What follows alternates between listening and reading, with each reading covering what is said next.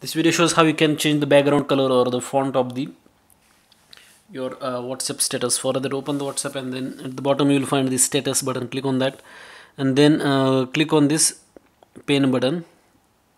Over there you can change the background color by clicking on this button at the top. So that's how you can change the different background colors. And let us say if you want to change the font, then for that you have to click on this button, and you can see this font is changing. Thanks for watching this video.